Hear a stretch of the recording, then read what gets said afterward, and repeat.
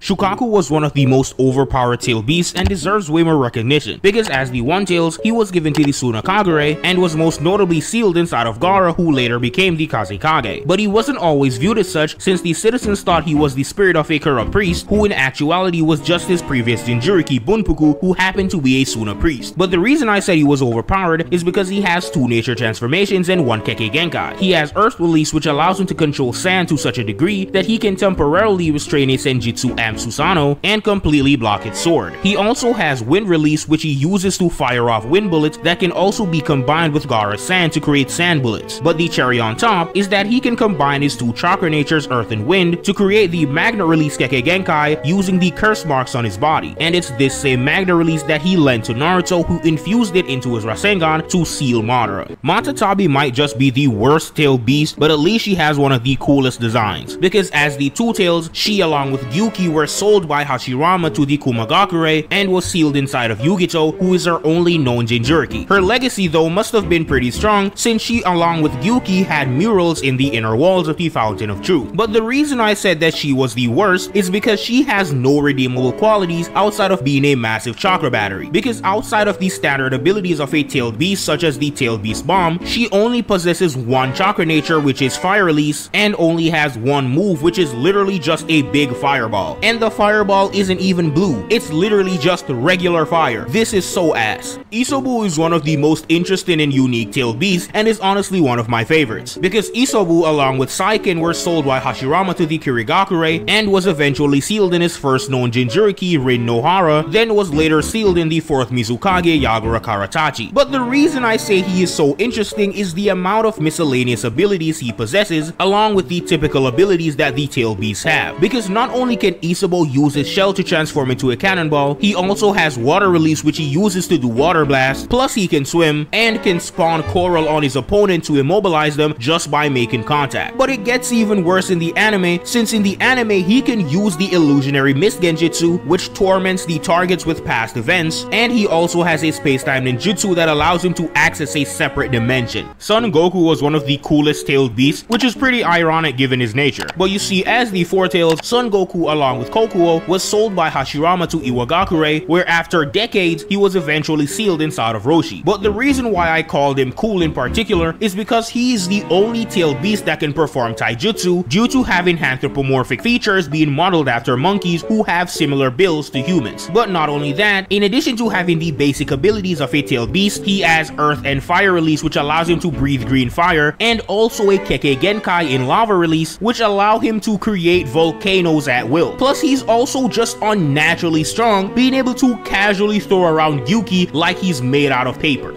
Kokuo might not be the strongest tailed beast, but she does have the strongest ability out of the 9, because as the 5 tails, Kokuo along with Son Goku were sold to Iwagakure and was eventually sealed inside of her only known Jinchuriki named Han. And along with the standard abilities of a tailed beast, she also possesses great physical strength, being able to use her horns to stab and knock back Gyuki. But the reason I said she had the strongest ability is because she has 2 nature transformations in fire and water, which she combines to create her overpowered Kekkei Genkai Boil Release. And when I say it's overpowered